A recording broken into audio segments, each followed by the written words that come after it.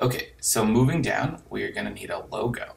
Let's go ahead and make a custom logo for our site, even though it's kind of cool they gave us this Alder logo. To add a logo, I always like starting at logomaker.com. That's Logomakr without the E.com. Alright, once you're here, we can click away from the video, and first we just want to search from a graphic. So I really want the blog to be a travel blog, and for that reason I'm going to go ahead and search for a jet or an airplane, that sort of thing. Alright, cool, and you get really more examples of icons than you could ever want. Alright, so once you search for a little bit at all your icons, and you could search something else, like really any keyword you can think of, then you're going to settle on an icon, and I really like this one up top because it just makes me think of a nice cool private jet just floating through the sky, taking you wherever you want to go. So we're going to grab it and it'll come into our panel here, and we can see it's really easy to just click and drag and move it. Alright, you can also click on the corners and make it bigger, and they have these helpful aligning lines. Looking good.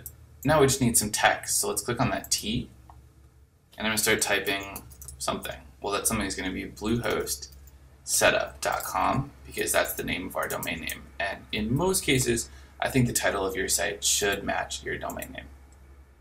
Plus it describes what we're doing here. We're setting up an awesome blog at Bluehost, the best web hosting.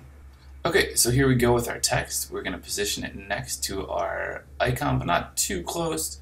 Obviously we don't want any overlap unless it happens to look good that way, which it could really. I guess maybe it does.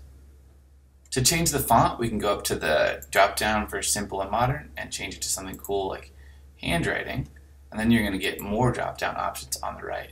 So go ahead and play around to your heart's content. Don't go too crazy here. After all, your logo should be clear and easy for your readers to process. Alright, so I really like Happy Monkey. I think it's just the right amount of style for me right now. I'm going to make it a little bigger. And then what I'm going to do is change the color of both the text and the icon. To do that, you just want to have one of them selected, like right now we're selecting the text. Now click on your color wheel and it will change to match wherever you point and click. We can check out our site to see what kind of colors are prominent right now. So it's going to be kind of tans, lighter grays, blacks, maybe even like a pink. So let's go with that direction here. Just to make it easy on ourselves. I'm going to try to go with like a nice orangish pink color. And then you can do the same thing for the icon itself. We can click on our airplane icon and we can change that to maybe a slightly darker version of what we just chose. And bear with me if it looks crazy at first. I think our vision will hold true once we get it done right. Alright, almost there guys, and one rule of thumb is to definitely have the first text, first letters of your logo be clear. So we don't want that B cut off or something weird like that. We want it to be super clear, the first letter of your text. Alright, and we nailed it. So you might want to add more icons. Of course you can do that. You can go as crazy as you want. There are so many different options. Once you have your logo looking perfect, all you need to do is just crop it on the lower right to get rid of that unnecessary white space. So this looks good. We'll bring in a little more. White space is always just going to be a pain in the butt in WordPress, so get rid of it. And now hit enter to confirm the crop, and we're going to click the save floppy disk icon to save it.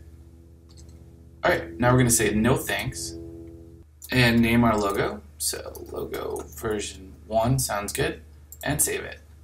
And there are instructions here for giving credit to Logo Maker, so please make sure to follow these steps and add credit once you're done uploading your logo.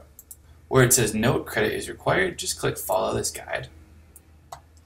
And we can scroll down and say that for a website, what you need to do is copy and paste some text like this, and then make a credits page, and then link that to Logo Maker URL. So back in WordPress, I know it's an additional step, but you should have this page always going forward, is hover on new and click page. Call it credits, then come down and we're going to paste that text. Beautiful, and then we're going to link that to Logo Maker. So the way you add a link is just by first getting the link. So we're going to get the link to logomaker.com, which is just logomaker.com. Copy that. Now in WordPress, we're just going to highlight this whole piece of text, click on the link icon to add a link, and then paste your URL. Click the gear to make this open in a new tab, and click Update. And publish that credits page. Awesome. Great job. And make sure the credits page is displayed somewhere prominently, just like they request you to do so. Okay, now to upload our logo, we're going to go back to WordPress and hover on Appearance and click Customize, where we're spending a lot of our time here. And now we're going to go to Header and Logo Settings and click Select Image under Upload Logo. Now select Files, and WordPress will search your computer where you're doing your work from, and it should find Logo version 1. Just click Open, alright, and click Choose Image. And hopefully it works, and it did. Awesome, great job guys. So we now have our own custom logo. Of course you can add any icons you want. I just kind of like it because there's an airplane, and it also symbolizes like launching something or starting a new journey, which you might be doing today with your new blog at Bluehost. And by the way, I'm sure you guys can make a way better logo than this. Alright, let's publish. X out and check out the homepage and see what we made. Great job, we're really cruising now.